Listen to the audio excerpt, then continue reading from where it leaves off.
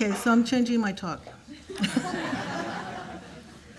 And this talk I gave to a group at UC Riverside, and it was of Native artists and museum people. And it was to shoot or not to shoot. And it is about identity also. How's that? Okay.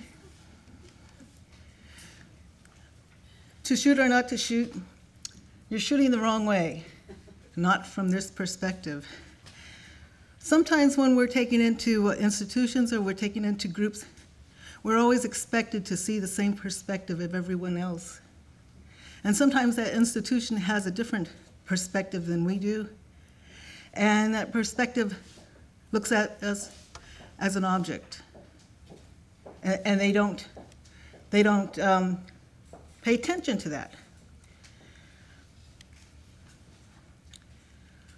In my career as a photographer, one of my identities as a photographer before becoming a professor and a museum director, for 30 years I witnessed my community. I witnessed my community, its resilience. Because as we know the history, there's a general history that everybody knows about the United States and the indigenous people. The resilience is incredible. Everybody always thinks it's gone. But it lives in my family, it lives in the thoughts of the artist, it lives in the thoughts of our writers, our thinkers. They are still there, and they are resisting. This is an image taken at a protest. And though people say, well, you've been protesting, you were influenced by the civil rights movement. We were protesting before that. And they said, well, you were probably protesting since the 20s when there were riots in Oklahoma. We were protesting before that. We were protesting when there was an exchange of gifts on Manhattan. When we were given beads, and, you know, nothing was thought big of it. That's what you do. You go visit, you take a gift. But what wasn't in the thought that land was being given for that gift, or that an island was being given for that gift, it was part of reciprocity, it was part of protocol. And so the perspective was that of the visitor. And the visitor was taking as much as possible. When the visitor takes as much as possible, they end up eating the visitor, the host. And in eating the host, it seems as though the host never existed. Therefore, the host never protested, the host never gave a fight. Here, we continue to fight because even our image is being eaten. Our image on professional sports teams. The young ones go out to fight, and I take my camera to document our resilience.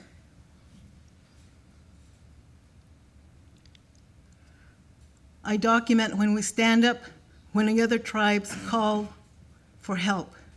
When Standing Rock put out the call and said, we need help. We need people to protest for us. In San Francisco, in 2016, our organizers got together, went to the federal building, made a call out on social media, and we stood up.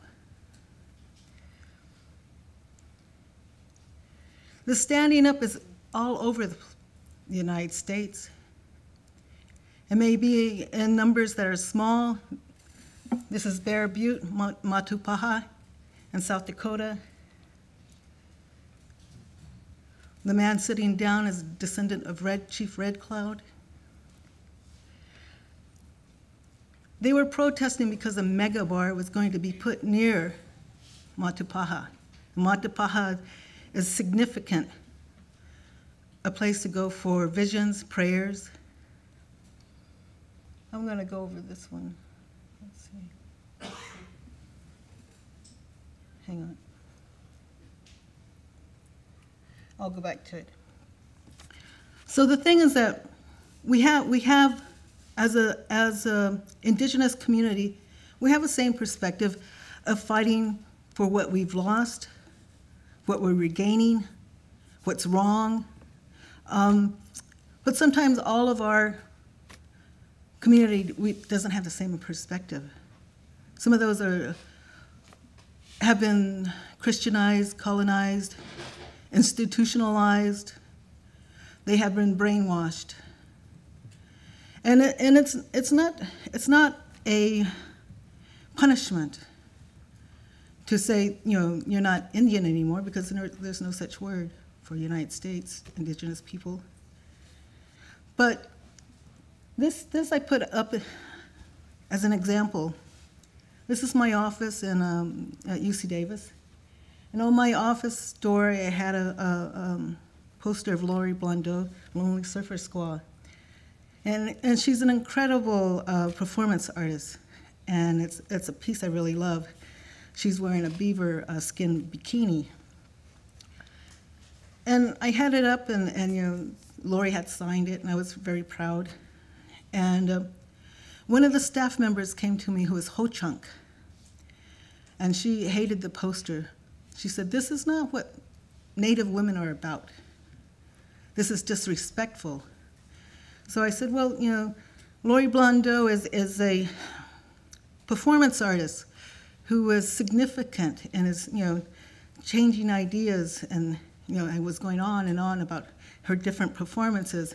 She said, "No, I don't like it." So I received a complaint of inappropriateness from the institution. And so I thought, well, okay, I'll take care of the poster. So I cut out little pieces, and I put a little dress on her.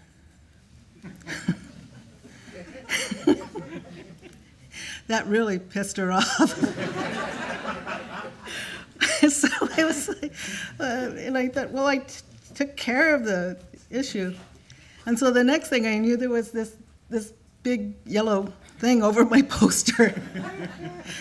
And I was told by the institution, you know, that she was feeling sexually threatened. And I said, okay, I'll take it down. Because sometimes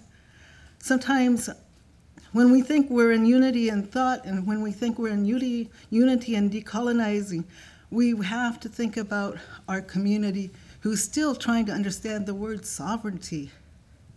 And that's not bad. What it does, it shows to us we've become an academic elite.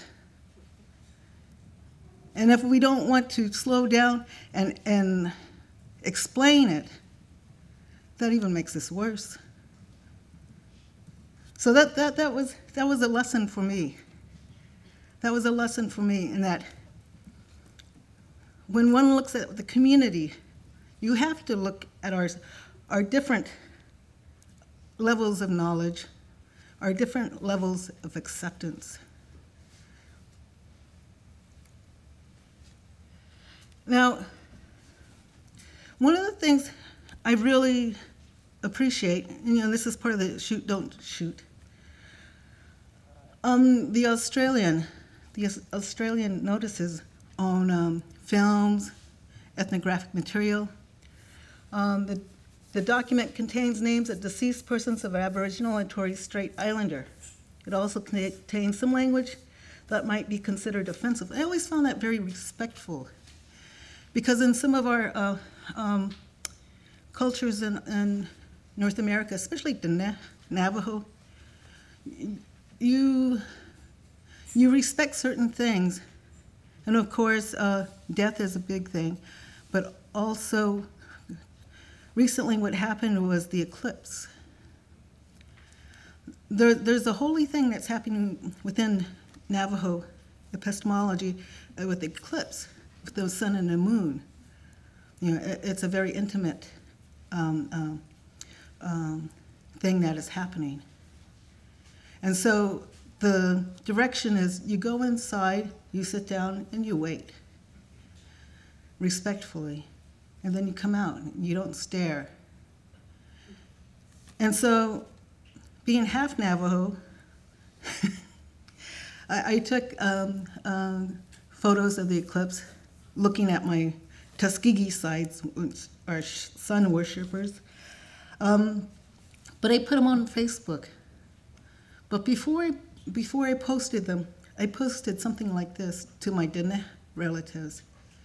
I said, I took some photographs of the eclipse, but I want to warn you before I post them. And I'll post a couple more things up, and so it'll be hidden down in the pages. So this is a warning. Then about 15 minutes later, after posting some things that, you know, I posted, you know, they're within the page, so, you know, it's okay if you want to look at my page. And that was very important because one of the younger students in the audience at UC Riverside, you could hear her gasp because it's very real. It's very real, these teachings, if one even views the photographs. Now, one of the other things about shoot and don't shoot was that I'm pretty nomadic on the web. I love traveling on the web, and I search for everything, and you know. And this was a very interesting thing I came across. And Tara Yankee and her company are commissioned to do this lay ground for the ways that there's an indigenous roadmap in museums of protocol. And I thought that's really interesting. And in the protocols, the indigenous protocols, this is from a 2016, and it was a working piece. And since then, they've even formed it more. 9 principles to be applied to a project: respect, indigenous control, communication, consultation, and consent, interpretation, integrity, authenticity, secrecy, confidentiality, attribution, copyright, proper returns and royalties, continuing cultures, recognition and protection. And like I said, they've developed other aspects and other purposes, because this was done in 2016. And you can go online and find the updates. But it's a roadmap that they hope to put in the Australian museums concerning Aboriginal collections and people, along with staff. To me, that you know, I've been showing my American friends to shoot or not to shoot, or to create or not to create, and who has the right to create, who has the right to interpret. This is a recent controversy at the Walker Art Center in Minneapolis, Scaffold by Sam Durant. So the Walker Art Center was increasing their sculpture garden, and they commissioned Sam Durant. The director had seen his work at Documenta and thought it would be really a nice addition to the sculpture garden in Minneapolis, without thinking the effect on the community. The Dakota, the Lakota, the surrounding indigenous communities. In 1862 in Mankato, Minnesota, as you can see The scaffold looks very similar to the one in the painting. 38 Dakota men were sentenced to hang by Abraham Lincoln, the largest mass hanging in United States history. 2 had escaped and were later hung. So the director and I love this picture of them, they're very uncomfortable. The director and the artist teaches at Cal Arts down in Southern California. He has students. The director has been there a while and says, oh, you know, I guess we did overlook talking to the community. And, you know, and as you can tell by Sam Durant's being uncomfortable, they really thought they could get this done without any criticism because they didn't see the community. They didn't see any need to communicate.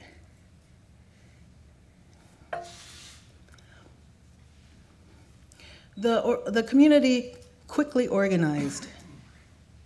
They quickly organized and they had meetings with elders, with the youth, because when some of the youth would go near this, they would start crying because they've heard of the stories. Some of their relatives were hung, and that's not that long ago. The spiritual leaders came together to direct a resolution. Some of the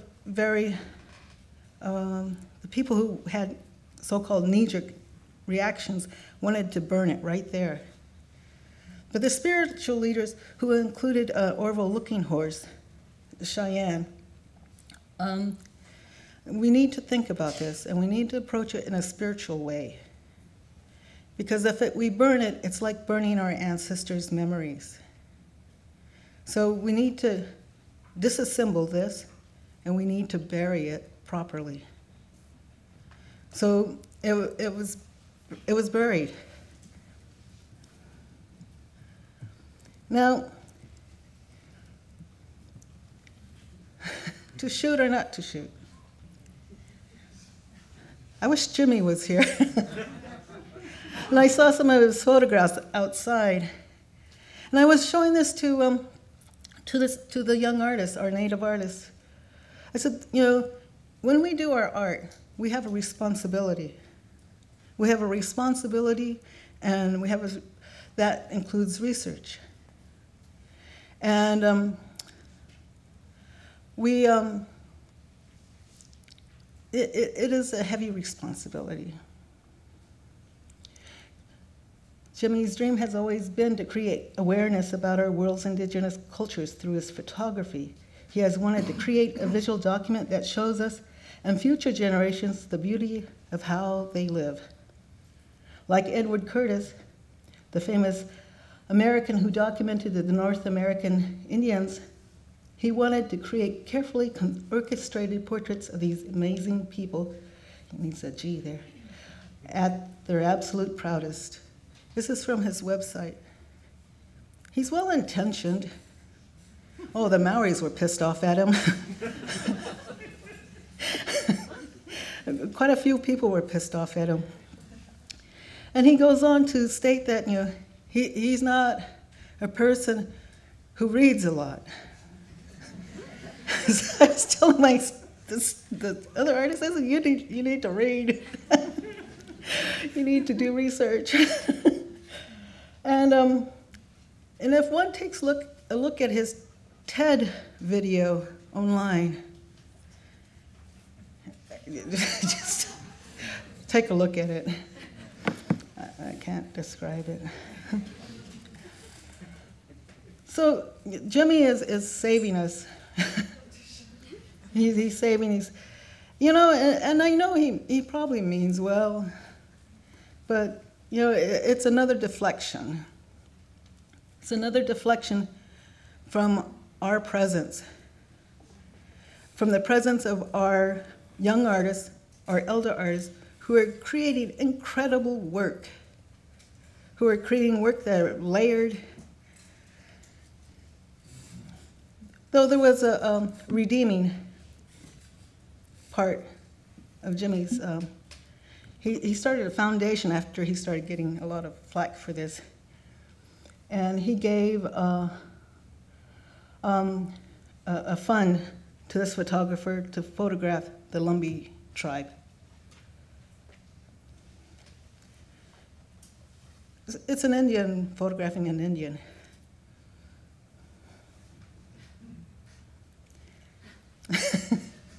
So that comes to ethically sound work. And that brings us back to indigenous cultural protocols in the arts.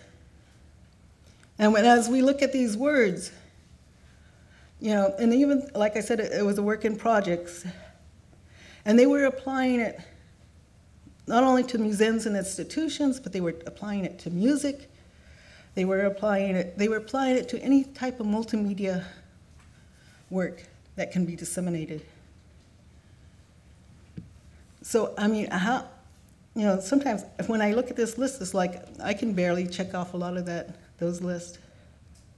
But if we took Jimmy's work and laid that on it, it would fail miserably.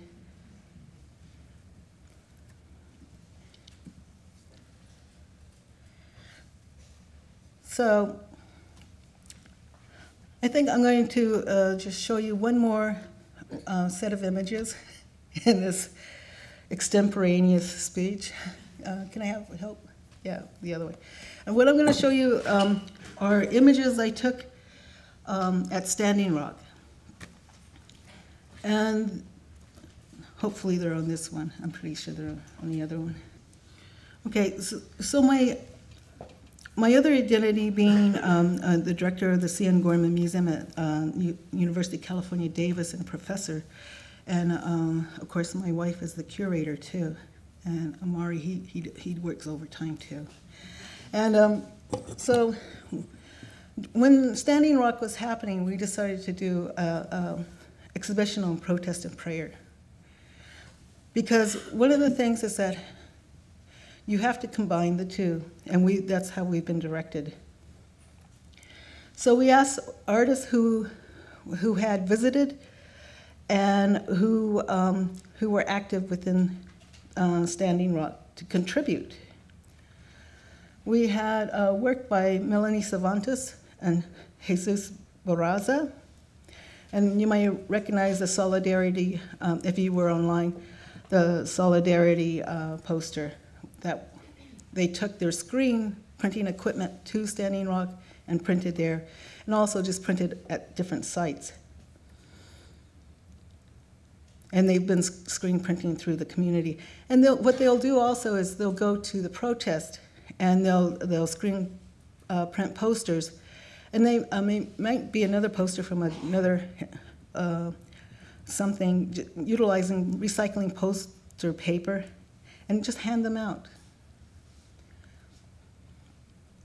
This is Jean Milcellanes, and she's from the Pacific, and she was photographing the incarcerated in California. And because they were not immune to what was happening at Standing Rock, and in the Standing Rock, they were making protest art. They were making protest art within the prison. We had other faculty participate with video. Tiffany Adams with paintings. Her nephew went to Standing Rock. He wasn't political before, but when he went, he realized his responsibility. And he put together an installation. This is what one needed at Standing Rock in order to take care of oneself. A gas mask, Phillips magnesia if you got tear gas in your eyes, your tobacco to give thanks, your sacred items, some cash to make your phone call. Looking at First Nations and First Nations art addressing residential schools. Andy Everson. Now, one of the things about some of this art is that it's online and it's downloadable, because they want it to be out there. They want people to know about this. So Andy Everson does a lot of this type of art. Again, this is for residential children. Also, when marriage was recognized, gay marriage was recognized, Andy Everson also put out a symbol for that. Let's see. Sarah Dilley, one of our students, who basically addressed landscape and water. Again, another Andy Everson, which you probably recognize from the Idle No More movement. Very, really got out there. Deborah Ayal's painting. But I'm going to jump to Water is Life. Isaac Murdoch and Christy Belcourt, who go around and they just have a van and they go to different cities and they do screen printing sessions.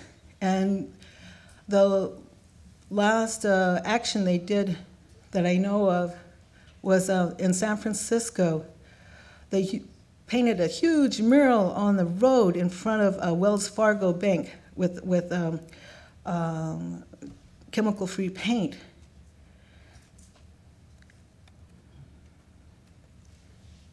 Okay, I'm going to get quickly to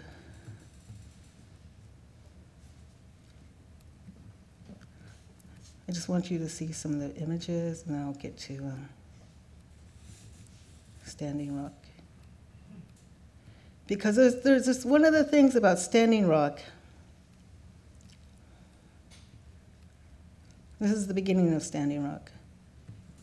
When we got there, we put our phone numbers on our arms because we went in response to the call when the Army Corps was going, and the governor had ordered the evacuation of the camps.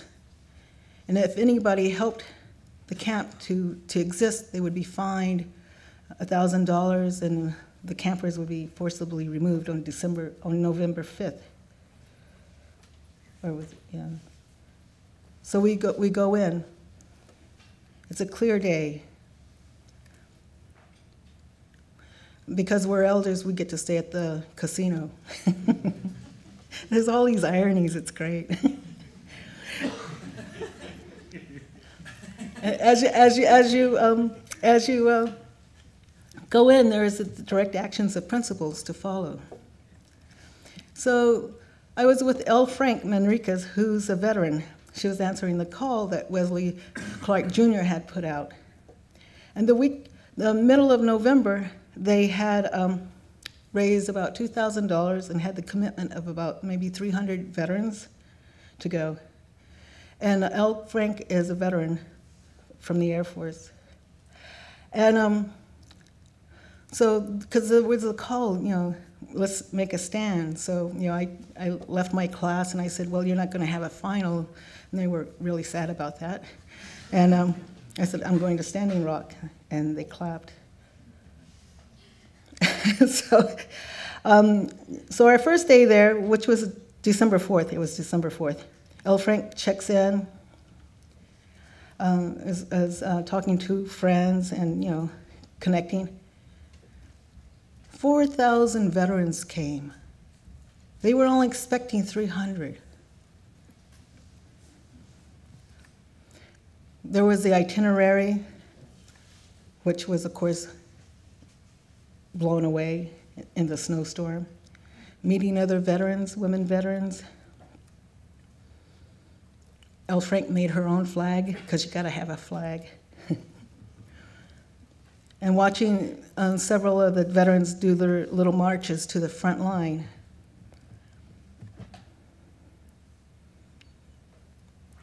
Meeting with the young Red Warriors.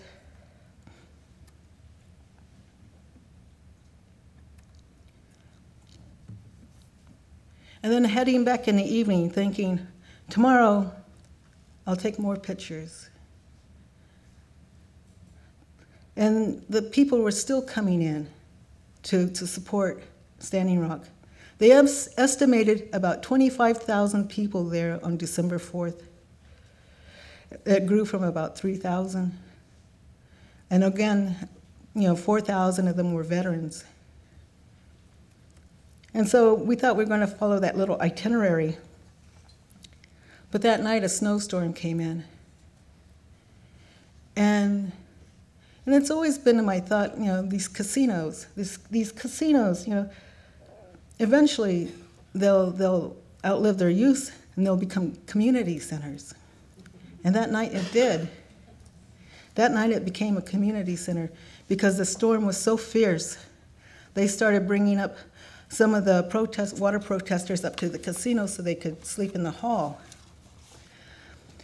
So the itinerary for the veterans changed also. And what happened is that there was a forgiveness ceremony. I was listening to the words about the apologies. But there was the community set up a forgiveness ceremony for the soldiers. And Wesley Clark Jr.'s family is very, their military history goes back to that in the 7th Cavalry, which included Little Bighorn. And so the spiritual people said, there's a reason for this huge storm, and we're all supposed to gather in this pavilion. So we're going to have a forgiveness ceremony for you. This is what you're going to do. And they instructed Wesley and his group. And Wesley had to stand for about 2 hours while they were talking to him and instructing him and things like that. That's what you do. And then people asked him, said, well, how did you know what you were going to say? He said, I really didn't know what I was going to say. But I was so moved. And this is what he said when he was talking to Leonard Crow Dog. Many of us, me particularly, are from the units that have hurt you over the many years. We came, we fought you. We took your land. We signed treaties that we broke. We stole minerals from your sacred lands.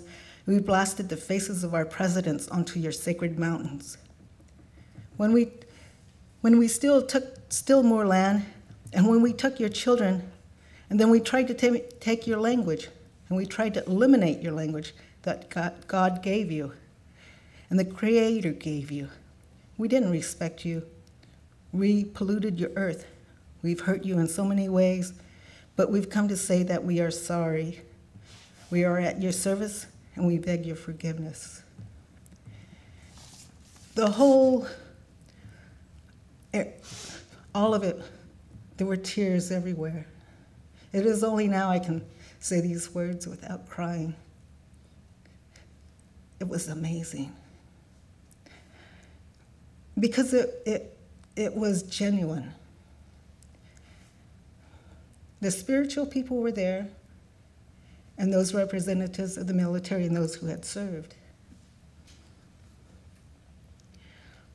The speeches went on more. Arvo Lookenhorst, Paula Horn, Ivan Lookenhorst, Leonard Crow Dog, it was, Faith Spotted Eagle. It was a pretty heavy crew there.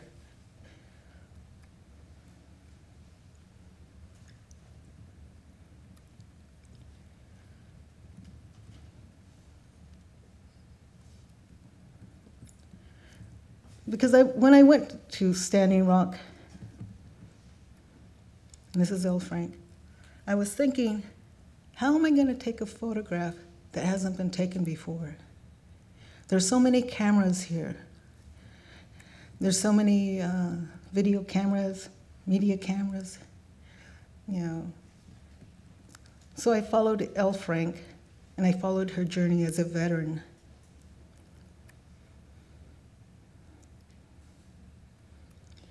The veterans were ready to fight, because that's what they were trained to do. They were trained to fight. And the spiritual leaders talked them down and said, we are here to pray. And when the announcement had been made by Obama that the pipeline was to be on hold to look at alternative lines, places. A prayer had been answered that had been asked a year before at a Sundance. And they said, now the prayer has been answered. We will extinguish the fire, Ocheti Sakawan, because that prayer has been answered. You don't make amendments. It's, oh, by the way, I'd like to add this, A, B, and C. The prayer, the initial prayer had been answered. And so the spiritual people were saying to the younger people who still wanted to fight, and we need them badly, said, now go home and fight this fight in your own territory. Everybody needs clean water. Everybody needs respect.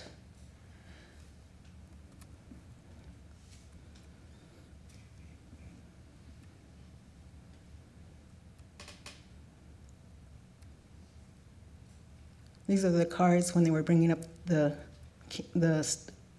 protectors from the camp. The winds were 65, 70 miles per hour. We were stuck there for 3 days. And in that, the staff at the casino were stuck in their positions for 3 days as service. Not only that, I went up to these elderly people, I said, are you guys here for the protest? And they said, no, we just caught the bingo bus.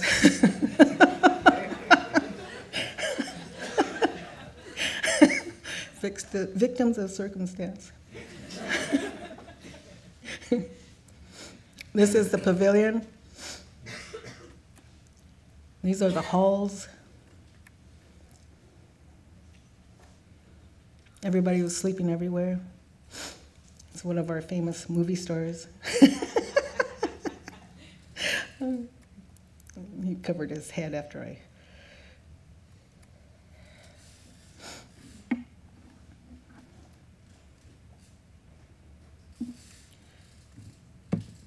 And then I'm going to end with this one because students were there. You know, everybody had come in for that what we thought was going to be violence. Students had come in from UCLA, and so they weren't fighting tear gas. They weren't fighting dogs or things like that. They were helping the young Native women, hotel service, help make the beds for the rest of the community to sleep. The alliance was there, but the task had changed. The task isn't always as we think it is. It isn't always heroic. It isn't always photographable. It could be helping someone make a bed. Thank you.